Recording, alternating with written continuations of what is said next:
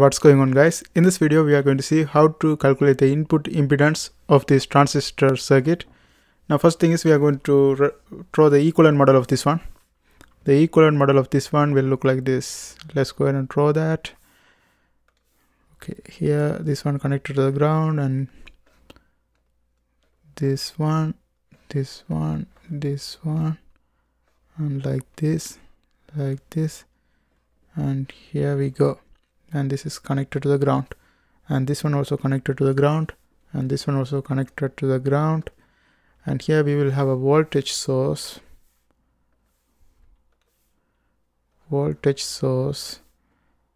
that's actually resistance R51, and the voltage across the resistance is V51. And here we will have a current source. Current source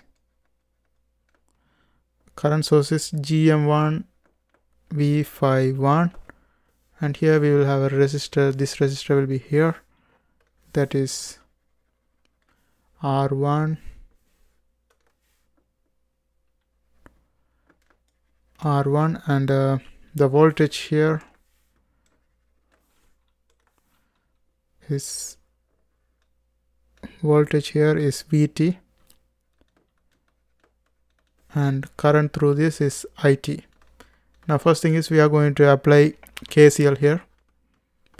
KCL, you can see this current is going from negative to positive, so this is going to be negative IT right here. Negative IT is equal to actually KCL can be written in the two ways. You can add all the current and equate to 0, or equalize entering current to exiting current. So I'm just going to add all the currents. Here we have V51 over, this is V51 over R51, that's one current, R51, and then GM1 V51 is another current, GM1 V51. Altogether it's equal to 0. And if we write this one in terms of IT, this is going to be IT is equal to V51 over R51 plus GM1 V51 and then V51 is equivalent to VT. That's equation 2. Now instead of this V51 we are going to replace it with VT, because we are trying to find Rin. That's the purpose. Rin is basically VT over IT. We are trying to bring into that pattern. That's why V51 is equal to VT. We can see it from here. So if V51 is equal to VT, then we can replace all the V51 with VT. So this is going to be IT is equal to VT over R51 plus GM1. Instead of this V51, I again plug VT, and here to take the VT out we can take VT common. So IT is equal to 1 over R51 plus GM1 and VT common, and then let's continue here. Therefore VT over IT is going to be equivalent to 1 over R51 plus GM1.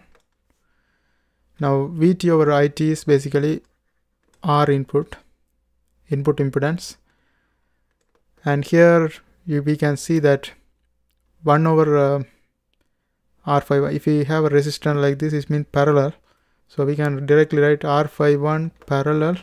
Since GM1 is in the numerator, we have to think it like 1 over GM1, so this is going to be 1 over GM1 parallel, 1 over GM1, and we know that VT over IT is Rin, and that is R51 parallel to 1 over GM1. That's all we had to show. That's the final solution.